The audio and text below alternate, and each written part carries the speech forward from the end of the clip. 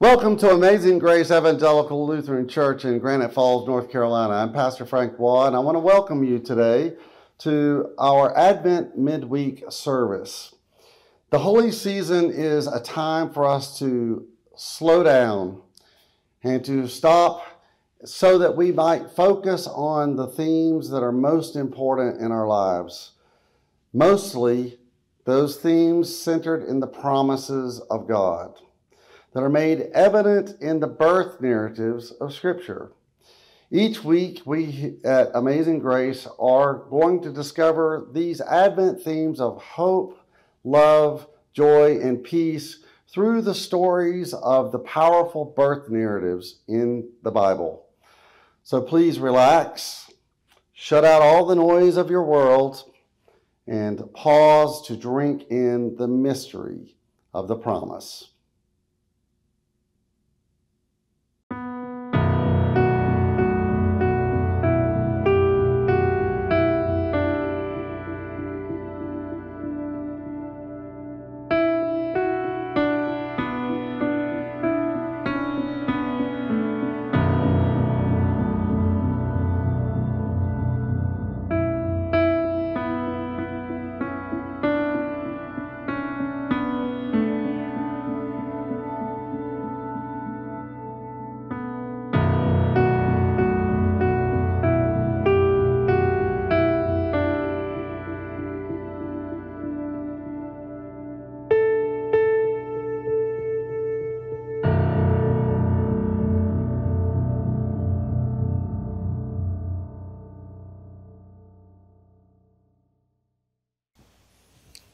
Please rise as you are able and turn to page 238. We begin this day in the name of the Father, and of the Son, and of the Holy Spirit. Amen. God of all mercy and consolation, come to the help of your people, turning us from our sin to live for you alone. Give us the power of your Holy Spirit, that we may confess our sin, receive your forgiveness, and grow into the fullness of Jesus Christ, our Savior and Lord. Amen. While we were still sinners, Christ died for us. Through the power of the Holy Spirit, God promises to heal us and forgive us. Let us confess our sin in the presence of God and of one another. Holy God, holy and mighty, holy and immortal, have mercy on us. For self-centered living and failing to walk with humility and gentleness, holy God, holy and mighty, holy and immortal, have mercy on us. For longing to have what is not ours, and for hearts that are not at rest with ourselves, holy God, holy and mighty, holy and immortal, have mercy on us. For misuse of human relationships, and for unwillingness to see the image of God in others, holy God, holy and mighty, holy and immortal, have mercy on us. For jealousies that divide families and nations, and for rivalries that create strife and warfare, holy God, holy and mighty, holy and immortal, have mercy on us. For reluctance in sharing the gifts of God, and for carelessness with the fruits of creation, holy God, holy and mighty, holy and immortal, have mercy on us. For hurtful words that condemn, and for angry deeds that harm, holy God, holy and mighty, holy and immortal, have mercy on us. For idleness in witnessing to Jesus Christ, and for squandering the gifts of love and grace, holy God, holy and mighty, holy and immortal, have mercy on us. In the mercy of Almighty God, Jesus Christ was given to die for us, and for his sake, God forgives us all our sins. Through the Holy Spirit, God cleanses us and gives us the power to proclaim the mighty acts of the one who called us out of darkness into his marvelous light. As a called and ordained minister of the Church of Christ, and by his authority, I therefore declare to you the entire forgiveness of all your sins. In the name of the Father, and of the Son, and of the Holy Spirit. Amen. The grace of our Lord Jesus Christ, the love of God, and the communion of the Holy Spirit be with you all. And also with you. Let us pray. Stir up our hearts, Lord God, to prepare the way of your only Son. By his coming, give to all the people of the world knowledge of your salvation. Through Jesus Christ, our Savior and Lord, who lives and reigns with you and the Holy Spirit, one God, now and forever. Amen. You may be seated for the hearing of God's word.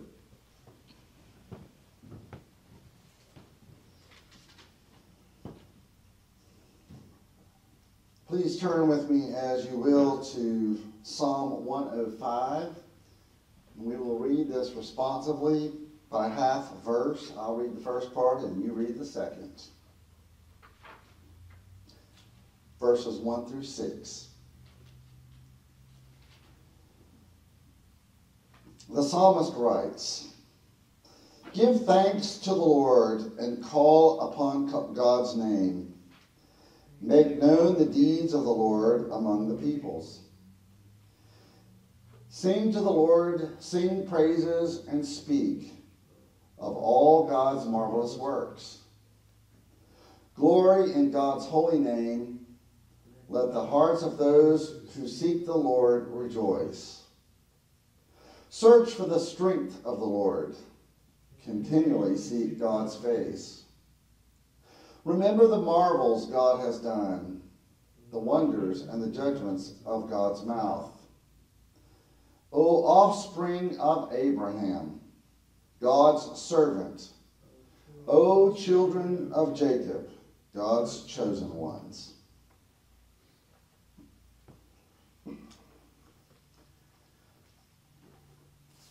We continue with our second lesson today from the book of Hebrews as we meditate on the meaning of this season.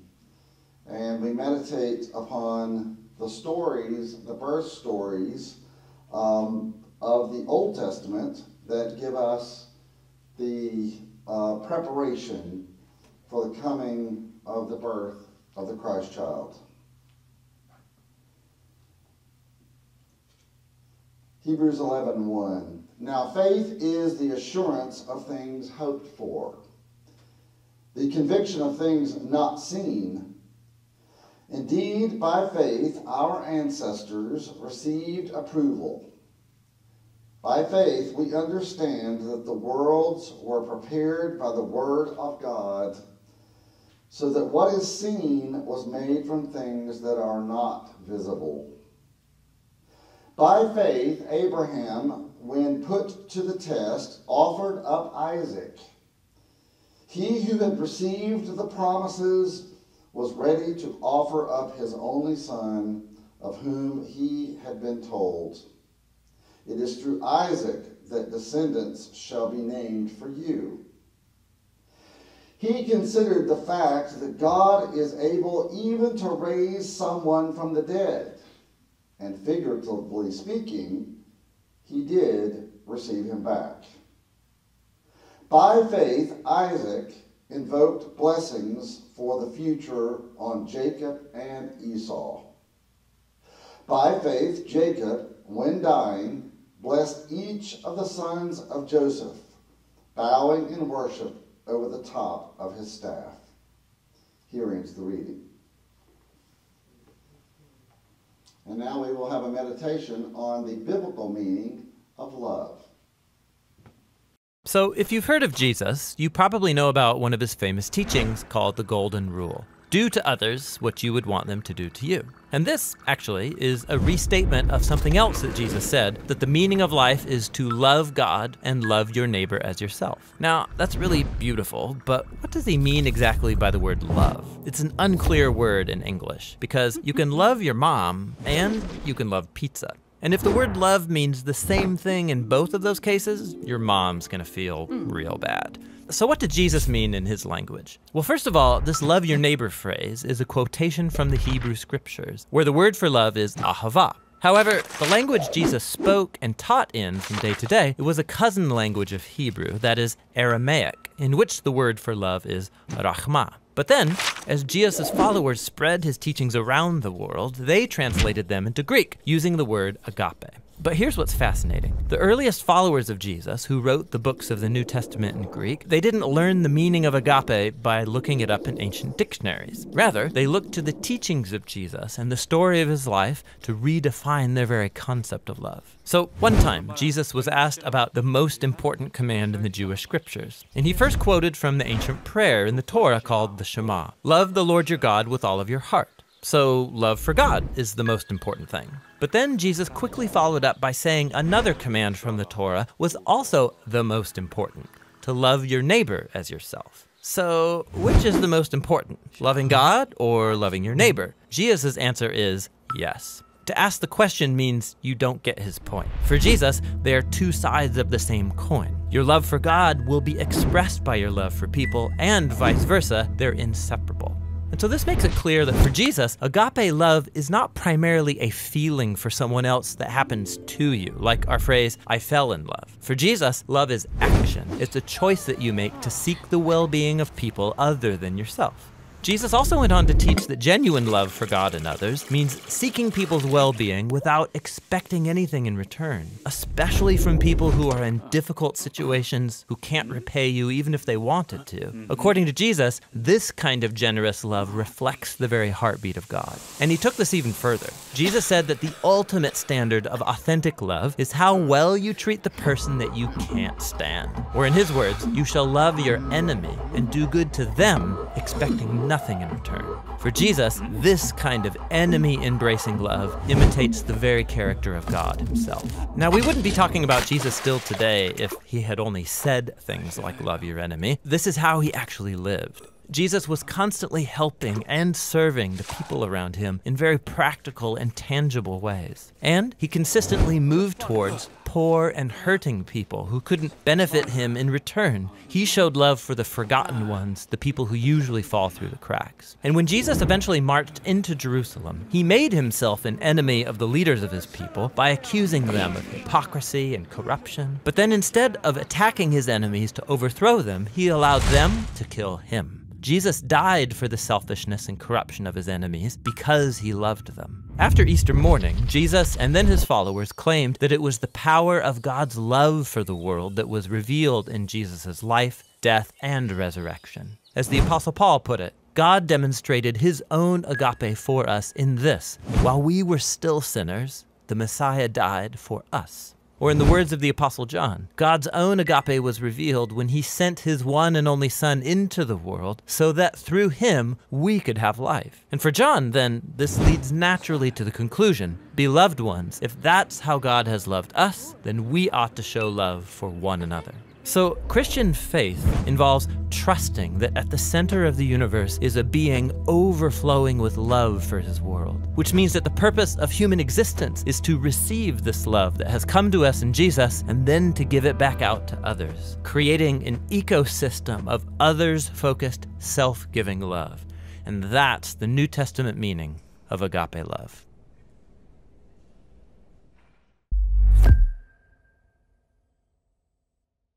Hey, thanks for watching this word study video by the Bible Project. We make lots of other videos, and they're all about showing how the Bible is a unified story that leads to Jesus. You can go to our website, thebibleproject.com, see what we're working on, and even jump in to pitch in a few bucks to the next one. Thanks for being a part of this with us. Thanks, you guys. Now, in response to that teaching,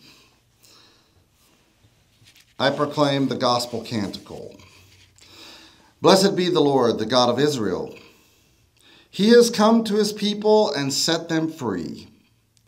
He has raised up for us a mighty Savior, born of the lineage of Abraham and of the house of his servant David. Through his holy prophets he promised of old that he would save us from our enemies and from the hands of all who hate us. He promised to show mercy to our fathers and mothers and to remember his holy covenant.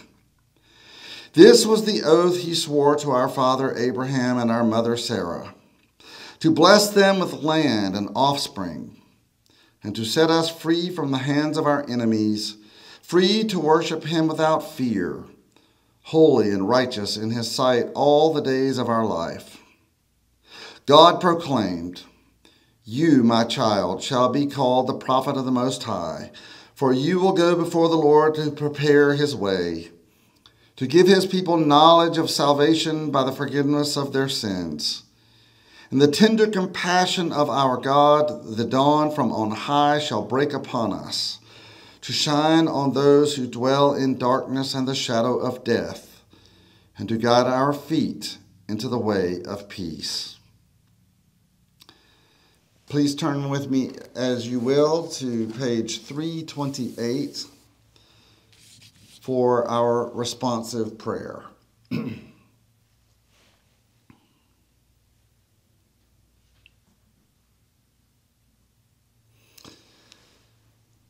Holy God, holy and mighty, holy and immortal, have mercy on us and teach us to pray the prayer that you taught us.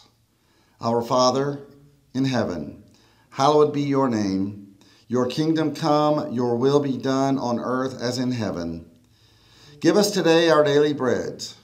Forgive us our sins as we forgive those who sin against us. Save us from the time of trial and deliver us from evil. For the kingdom, the power, and the glory are yours now and forever. Amen.